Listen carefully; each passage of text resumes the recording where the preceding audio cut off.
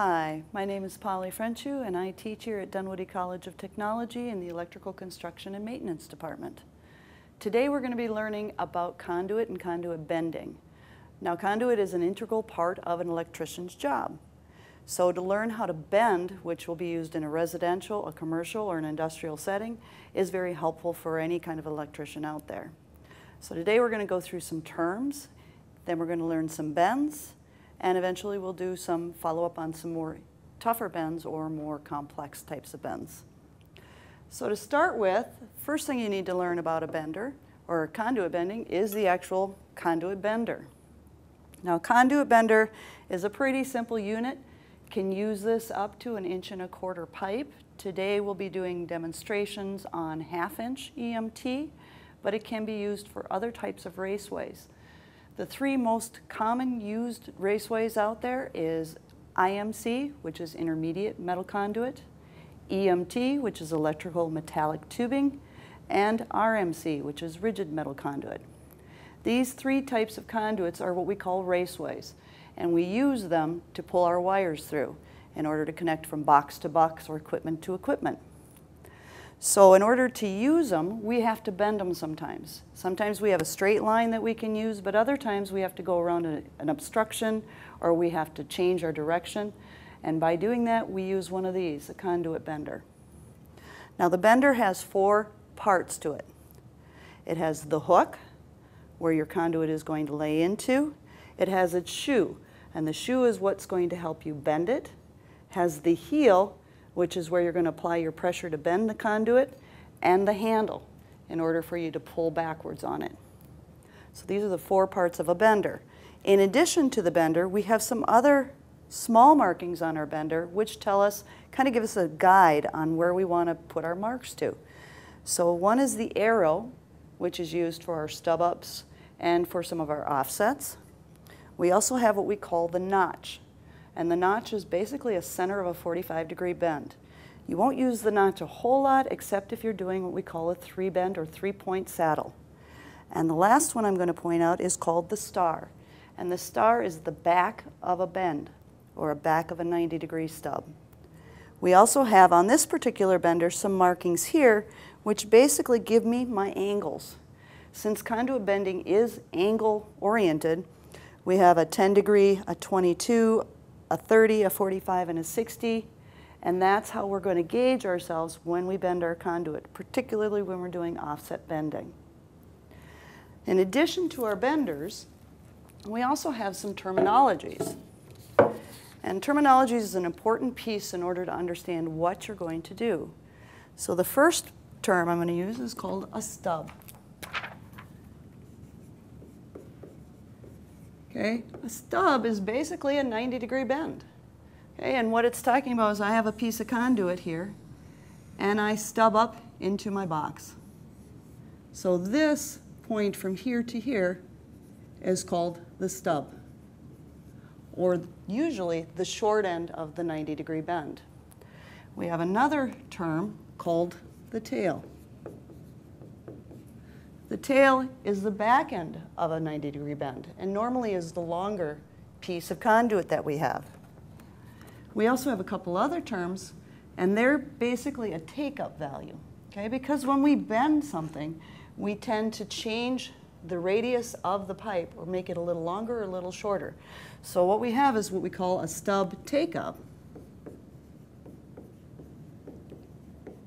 And the stub take-up is the amount of pipe that we're going to gain by the lift of the 90-degree bend.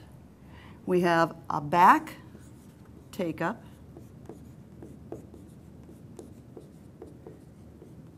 and the back take-up refers to the amount of conduit that we lose in the process of bending. The last one we have is what we call gain. Gain happens every time we make at least a 90-degree bend. Anything less than that, we lose some of our conduit length. But gain refers to when I do a full 90-degree bend, I'm going to actually gain some of the length I have. What that means is I can take a long piece of conduit here, and I mark it at a certain point, and this conduit might be approximately, let's say, 40 inches or so. When I mark it and bend it, I actually, on a 1/2-inch conduit, am going to gain about 2.5 inches, approximately, depending upon my bender. So I will gain on the overall length, but I will lose on this tail piece. And that length I'm going to lose is about 2.5 inches as well. Now, when I bend conduit, when I am going for a 90-degree bend, with my stub take-up, I have to consider, first of all, the size of the conduit. Okay, so with the size of the conduit, I have to think about if I'm using a 1/2-inch EMT, if I'm using a 3/4-inch EMT, or a 1-inch EMT. I have specific numbers for a stub take-up depending on the actual size of the conduit that I'm bending. So most common numbers for a stub take-up value for a 1/2-inch EMT is 5.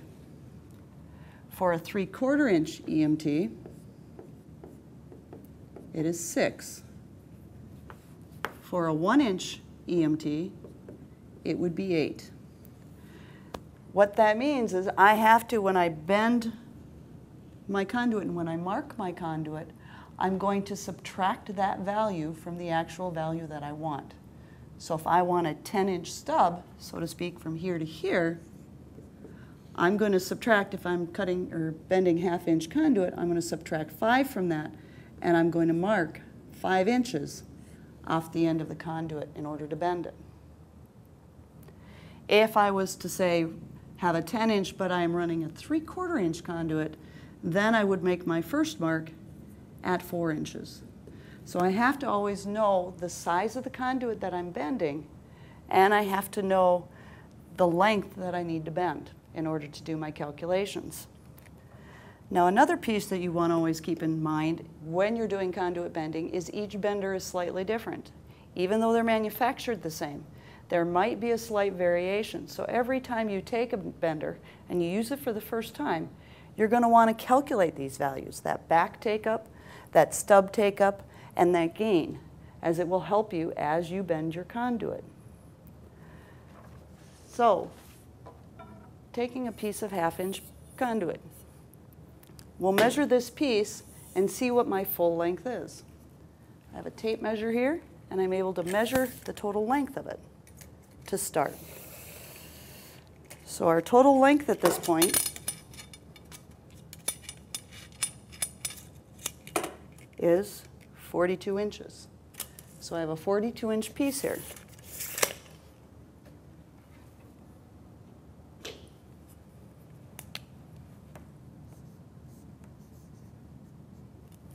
Now I'm going to mark my conduit at 5 inches. Since we're running a 1/2-inch, we're going to see how much we gain and what our difference is. So I will mark it at 5 inches here.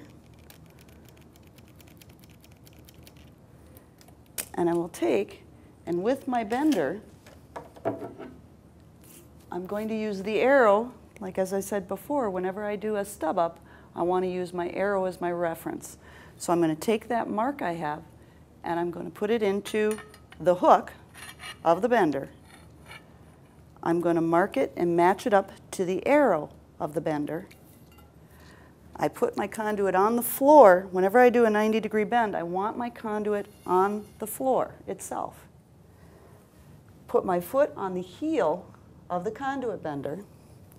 And the key thing whenever I'm bending a piece of conduit is to make sure that I apply pressure and it's a constant pressure. I don't let up at all, or I will get what we call a kink. So I'm going to bend it back to a full 90.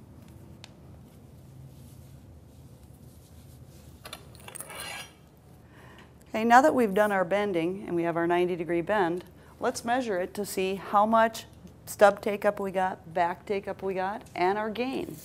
So if I measure my stub length here, and I see what I have here, I am sitting at almost 10.5 inches. Now I said the normal stub take-up, or the average stub take-up, is 5 inches. We are at 10.5, so we know that our particular bender is actually got a stub take-up value of about 5.5, a little under. So we'll write that down, what we had on our stub side. we had a stub take-up of 5.5 plus our 5-inch mark, so that gives us a total of 10.5 inches for our stub length. Now we look at our tail length right back here. So now we can look to see how much we have for our back take-up. Now originally we had marked it at 5, and so we had approximately, with 5 gone, 37 inches on our tail. Let's see what we actually get for a tail length.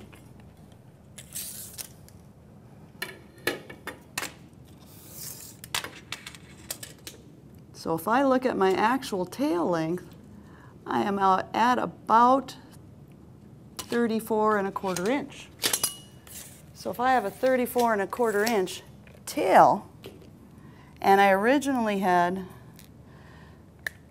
37, I've lost a little bit. So I can take that 37 minus my 34.25, and that gives me then a value of about 2 3/4 inch. That is the value I have for my back take-up. When I take those two values and add them together, my 34.25 plus my 10.5, I have a total length then of conduit left over of 44 3/4 inch. If I look, I actually started with a length of 42. So I've actually gained 2 3/4 inch.